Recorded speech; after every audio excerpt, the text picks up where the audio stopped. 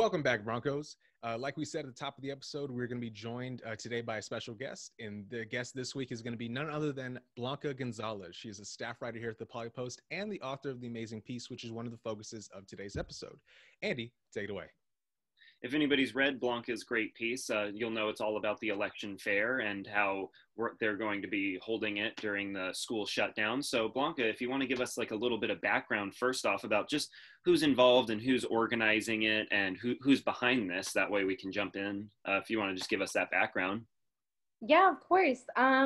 So the people who are organizing the election fair is actually the California Center for Ethics and Policy. They're collaborating with ASI, and the director for the center is Alex Madva. He's part of the philosophy department. He's an associate professor at Cal Poly Pomona, and they're also collaborating with ASI, and they have guests they're going to be having guests at the election fair, such as the League of Women Voters and NAACP. They'll all be there, and they'll also have groups and other organizations that either oppose or support each proposition and will help, give us more information on each proposition. Well, that's really cool. Nice. It seems like it's a pretty diverse group of people that are holding this, and it sounds like it'll be really beneficial. Since obviously I mentioned and everyone knows we're in the middle of a school lockdown, how do you feel that the COVID-19 precautions will affect voter turnout? Do you think it will affect how people are showing up to the polls?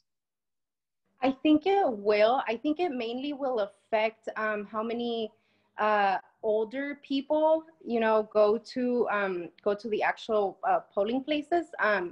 But I think that I'm hoping that most people try to send in their ballots by mail, and just try to vote by mail if that's what they're the most comfortable with, which I know a lot of people will be, but overall, I'm hoping that everybody feels encouraged to vote, especially, young people. We have a really big voice if we use it. And I think it's really important for us to get involved, especially in this election that just, is giving us a lot to think about. No, definitely. Definitely. It's pretty interesting that you mentioned mail-in voting. Do you think that the rate of mail-in voting is going to increase this election just because of everything that's going on in the world right now?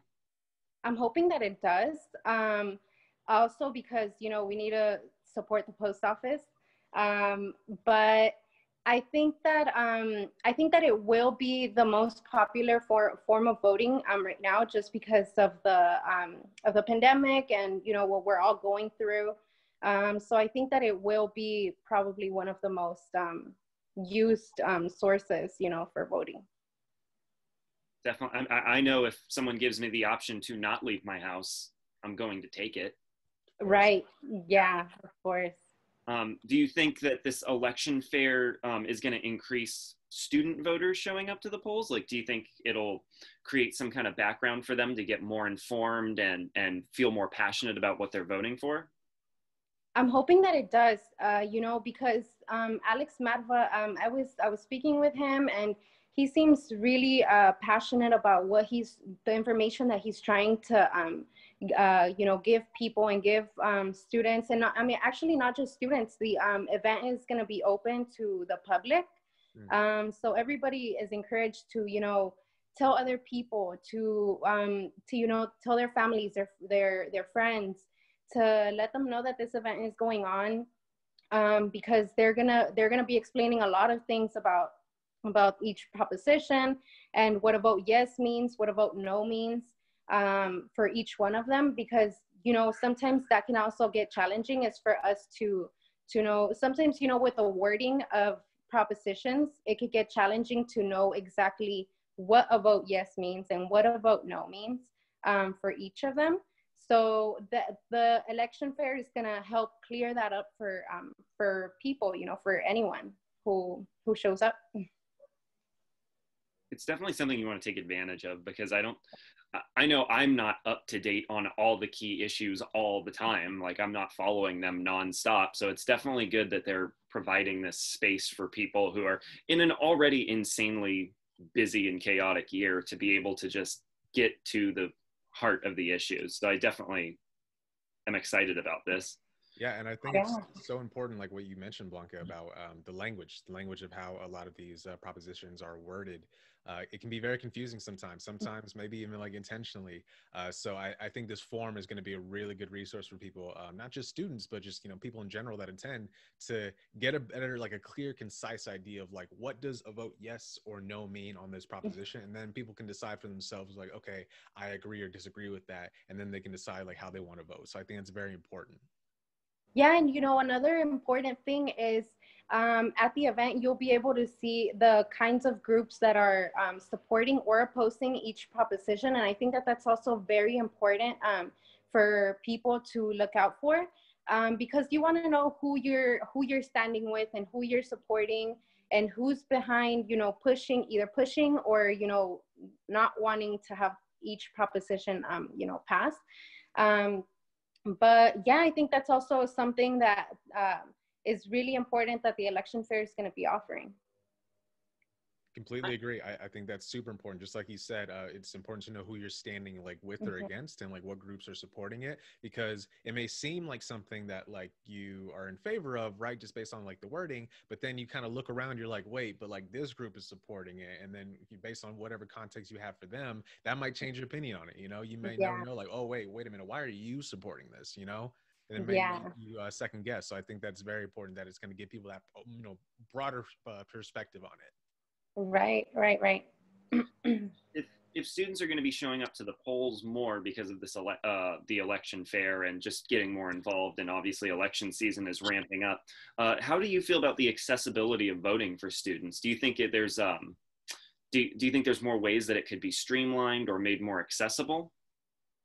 I think that I think that it's already accessible enough. I think that honestly, as younger people, we sometimes tend not to care too much, or not to, I don't want to say everybody, because I know that there's people, young people like us who care about voting and actually take that as something really important.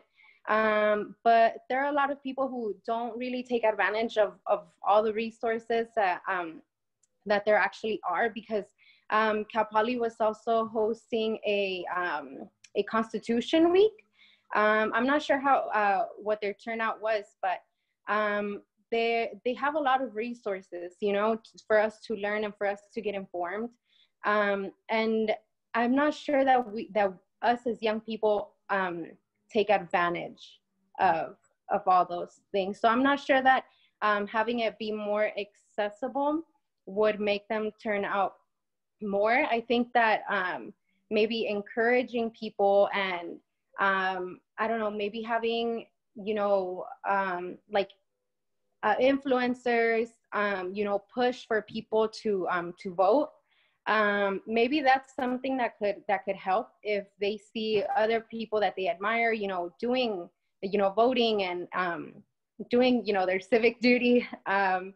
That's a way that they'll get encouraged. Other than that, I don't really think that with all the different forms of voting that we have now, that it'll change if young people also, we don't put our effort and our cooperation. It's definitely something that's in the voters' hands. Like I totally agree that after a while, like it's up to the individual voter to show up and vote. Like, yeah, I would agree with the core of that, like sentiment, and that like your point that there's a myriad of different like tools, right? Like there is a huge amount of accessibility in voting and registering to vote. It's just a matter of like actually advocating and motivating people to get out there and use those. I mean, I agree with you on that front. Like there's only so much that they can do other than, just voting for you. So you kind of have to take the initiative into your own hand. I will say though, that getting this information out there, which is why like we wanted to bring you on, and why I think your piece in this forum is so important, is that yes, I agree. The tools are definitely out there to take advantage of, but not many people know about the tools. So not many people know like that they have these resources to be able to use in these different avenues to register to vote. So that's why, again, I think you and your piece and this forum are so important, because getting the information out there to let people know, hey, this is how you do it, this is where you can get these resources, is like critical to actually getting people to turn out, especially young people. Yeah, of course. And I think that we can probably create like a bigger turnout if we also, if just one person pushed another person to vote, and to get involved. I think that would make a huge difference. So I think that it really is about, just influencing other people and pushing other people to get out there and to go check out the resources, check out everything that's out there already. Absolutely. Well, in terms of resources and talking about resources, do you know of any other ways that CPP is providing to help students stay informed and help them kind of get involved in their community? Yes. So the CPP Poli Sci Club, which everybody can find in their Instagram at Cal Poly Sci. It's CALPOLISCI. They are also developing a voter guide, which will include what it means to be anti-racist in the local level and in the congressional level.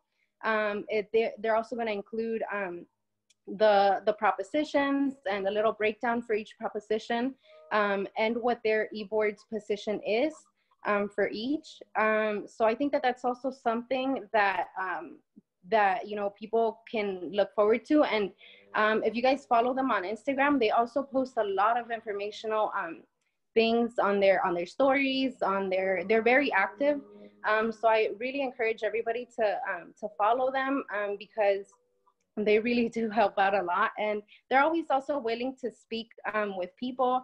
And the president, Natalie Hernandez, I believe her last name is, she's also very friendly, and she is very approachable, and she's willing to speak with anyone. And when I spoke with her, actually, she told me that that poli-sci students could be a very good resource to, like, if you have any questions about voter information and stuff like that, she thinks poli-sci students on campus could be really good at explaining certain things.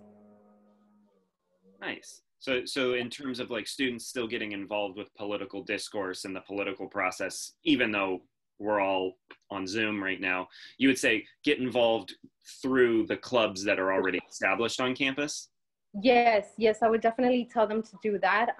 A lot of clubs are being extra present through their Instagram or through their other social media pages. So I would say, start following clubs, start following, these people who are there to help us, and, they're resources that we also should take advantage of while we're at Cal Poly. So I think that's a great point, and it's actually really reassuring and nice to hear that the clubs are like staying active and staying involved online, even though everyone's going to be at home through Zoom. Is there like a resource that students can go to if they want to check out like what clubs are available? Like, would they go through like the Poli Sci department? Like, is there any way for people to get in touch with the various groups or to know about them? I think if they're looking for a list of clubs, Cal Poly Pomona has a list, an updated list, I believe it is, because it also tells you what clubs are active this quarter. This semester. They tell you which are active and which are non-active. But there's also a Cal Poly Republican student Instagram account. I couldn't find a Democratic one, and I believe that it's because they might not be active this semester. I'm not 100% sure about that, since it's an election year. I would think that they're active. But I couldn't find their Instagram page either. So I'm thinking maybe they're not active. But there's a list, and you can search it up on the Cal Poly page. You can also search up political clubs on campus, stuff like that. And then definitely through the political science department, you can also go ahead and ask any of them if they know of any clubs that you can reach out to get more information, and yeah, stuff like that. Okay, perfect. And if I'm gonna go ahead and look for those links after the show, and we'll be sure to include that for students. That way, if they want to have that resource and that avenue to find these clubs, that they can. Okay, for sure. Yeah, I just can't look it up right now because it's on my phone and my internet is still gone. And no worries. I can attest to the following of clubs on campus. Like, I followed a whole bunch of clubs over the summer on Instagram and stuff, and it really does help create a sense of community when we don't really. It's easy to not have one right now. Right. Yeah, that's true. I feel like everybody's, isolated, but trying to come together online. Yeah. And it's just crazy. It's just. I mean, hey, one upside to being online during an election season is now we don't have to avoid eye contact with solicitors as they stand in every area of campus. Of campus, yes.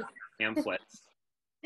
Yeah, that's true. We can't avoid that. That's true. Yes, I would actually specifically bring a pair of sunglasses, even if it wasn't sunny, just so that I could wear it and I would not have to make eye contact with any of the solicitors.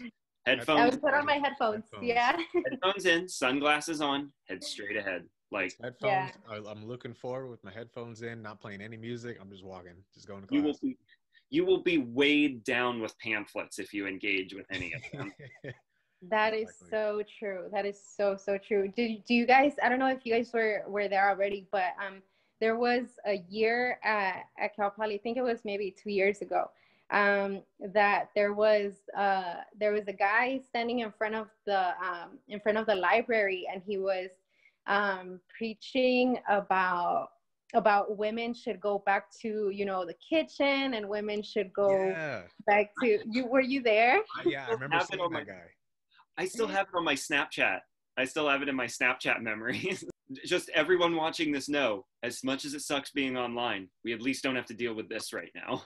You know what I mean? If it's not making you wacky, you're getting ripped off. So here you got smoking marijuana. Well, it makes us trip. Well, God wants us to be sober-minded. God wants us to look at Him all day long, every day, and say, "What a great person." Right. Yeah, that's true. Yeah. Well, I mean, since it's an election season, if we want to talk just very briefly about sort of the general election that's happening. Obviously, we're recording this on a Thursday morning. I guess Thursday afternoon, but it's still morning to me. I wake up at 11. But Tuesday night, we had the presidential debate. And I think it's safe to say the nation and the world is still feeling pretty hungover from it.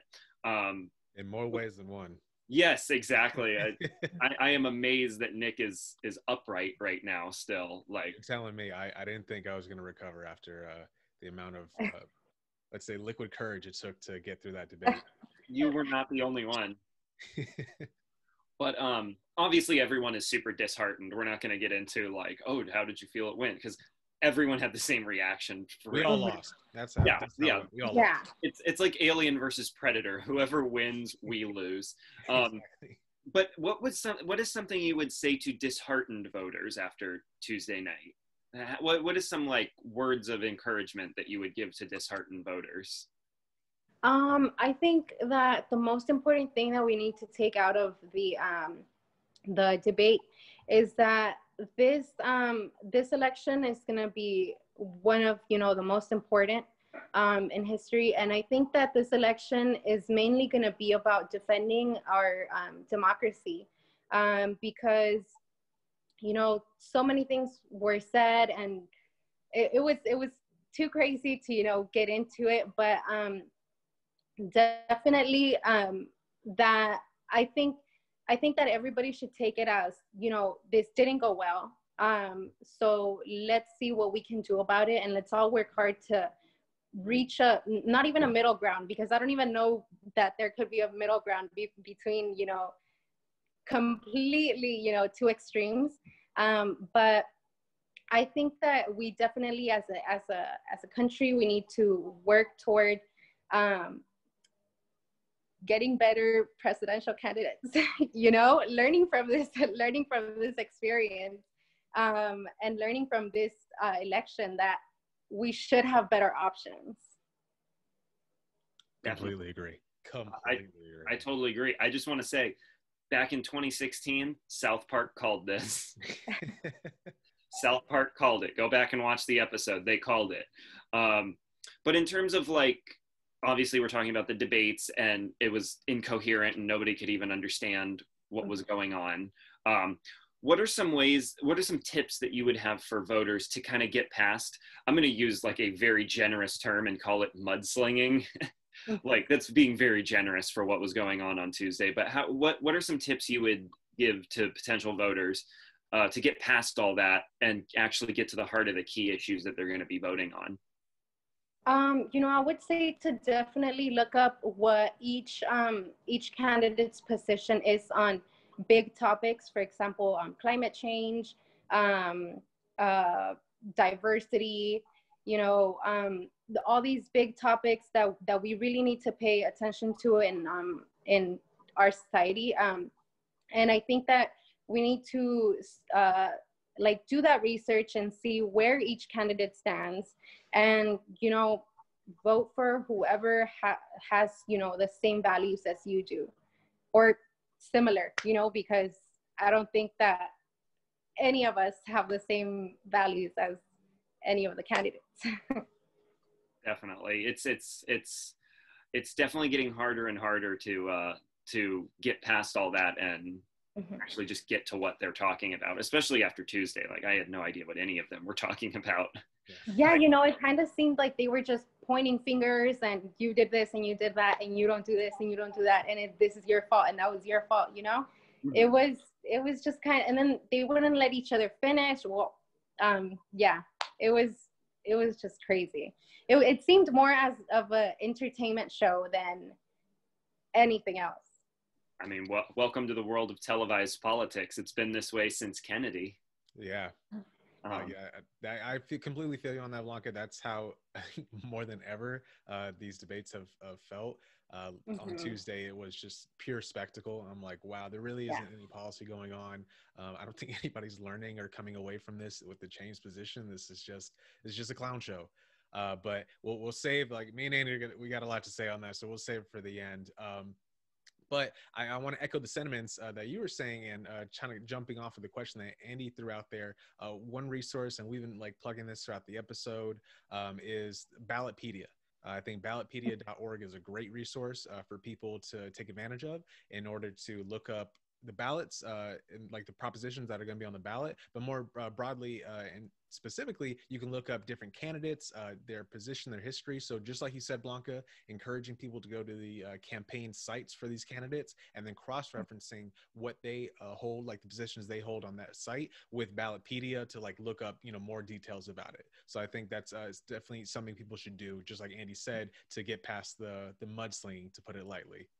Yeah, of course. I guess since we're kind of getting into more of the election stuff, I just wanted to ask you, because you wrote the article and you talked to a couple of different sources and everything, what was the general vibe that you got from the campus community about the election coming up? Is it more disheartened? Is it encouraged? Is it, we're going to fight for what we want to do? Or is it just what would you say the general vibe among the campus is about the election? I think that there's a big sense of emergency to do what's the best for for our democracy, and to defend our country, because I think that a lot of the people that I spoke with wanted to keep encouraging students, keep encouraging young people. Because I believe I think the majority of the registered voters this year are younger people. I think they're millennials and younger, I believe. So I think that it's very important to keep encouraging them. And I think that that's the sense that I got from everybody that I spoke with on campus, is that they just want to push people to actually go out and vote and actually, get involved. So I think that it was more of a sense of emergency and a sense of, a little bit like scared that that we might not have a very good, turnout, that it might be, just another crazy election. Definitely. I mean, my last question is about the election, and it's more pointed towards you as an individual. How are you planning to spend election night? Do you have your plans yet? Yes. So I am registered to vote, but I also registered to be a volunteer at a polling place. Nice. So yeah, so that's what I'm going to be doing. I'm also going to volunteer for the election fair, just so that, I could be more involved, and so that I can keep pushing just more students, more young people. I don't think that I can stress that enough. And I've been using also my social media platforms to encourage people, that hopefully, if there's anybody out there that any of my followers that I can at least push, just at least one, I think that it would make a difference. There's always a person who thinks that their vote won't make a difference, but it all comes, it all clusters together at the end of so many people who think that way. So I think that pushing people through different social media platforms and volunteering at these kinds of events are one of the ways that I can personally help, push more people out to vote. Beautifully said. That's amazing. I mean, you're doing amazing work. The fact that you're volunteering for both the fair and just helping out with polling places in general, I think that's amazing. You're doing far more in that regard than I am. I think I'm going to be spending election day drinking, no matter who wins. But I'm thankful there's people like you out there, Blanca, that are doing that extra work to help encourage people and advocating for people to register and vote. So we deeply appreciate that. And with that, we bring our interview to a close. Again, I want to thank you so much, Blanca, for joining us today. You were phenomenal. You were a great resource. And I encourage everybody to check out Blanca's piece, CPP Prepares for the 2020 Election, in the Poly Post. As always, you can find her there. You can follow her on Twitter. I'm going to have her handle up there on the screen again, so you can make sure you follow her to keep up with the latest and greatest news on her. And yeah, Blanca, thank you so much. Thank you guys. Thank you guys for having me. Thank you. Of course. And go out and vote. Absolutely. Absolutely. So thank you so much again, Blanca. We will catch you later. And with that, Broncos, we're going to move on to our next segment.